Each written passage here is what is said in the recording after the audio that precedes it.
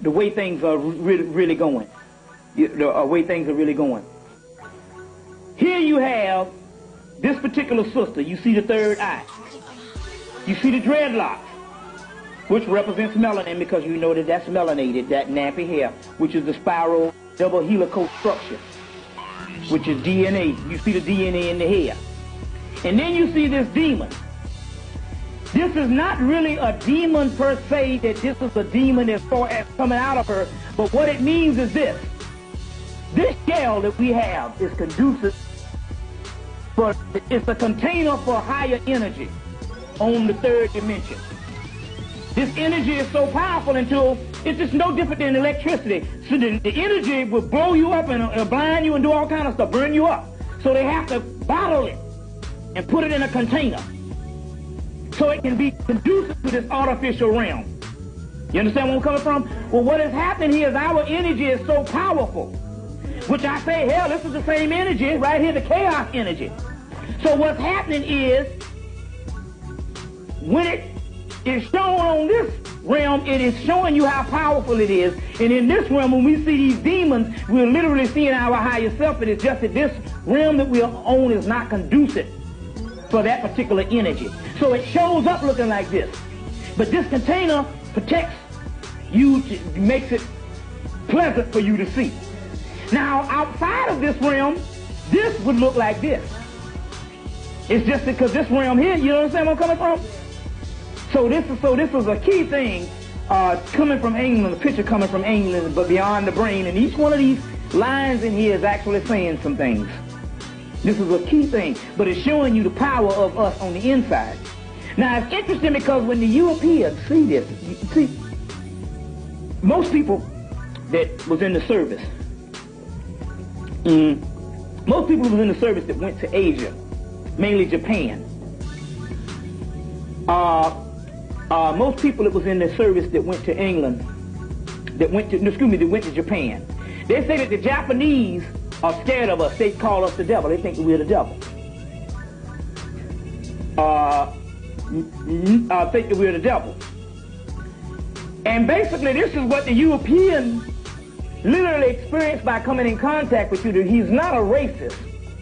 It's just that his energy cannot take the certain energy that you give off. That's how powerful you are. You see what I'm saying? It can't take your certain energy. Certain energies, hell, you can't take no iron and throw it in no fucking bathtub. You're gonna have some eruption. So what you was calling racism, in actuality, you're talking about an energy field. So it's innate. Otherwise, when they learned about racism in the 60s, and we called them on it, there's no way in hell that the 1990s could come about and they would revert back to the same thing and call it conservatism, or the right, or they call it the right side of it and the left, the right wing. That means that they only use the racism as a political tool and a utility, or what they would call the liberalism. It's more of a political agenda more than it is changing a person's nature. You see what I'm saying? I can work with them, and I can do this kind of thing. So what we got here, they went through what is called a behavioral modification. That's like a damn cat learning how to swim. You understand what I'm saying? And a dog learning how to damn go to the fucking kitty litter box.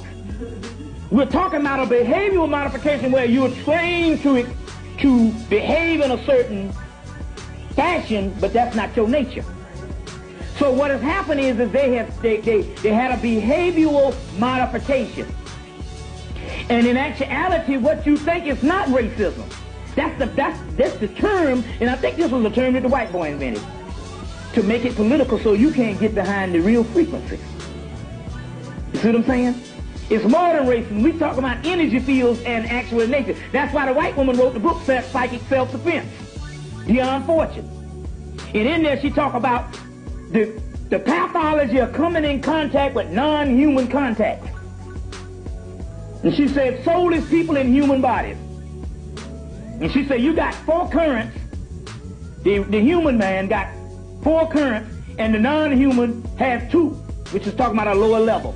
And when you come into the non-human contact, it shuts down your two. Now this is white people dealing out of their occult.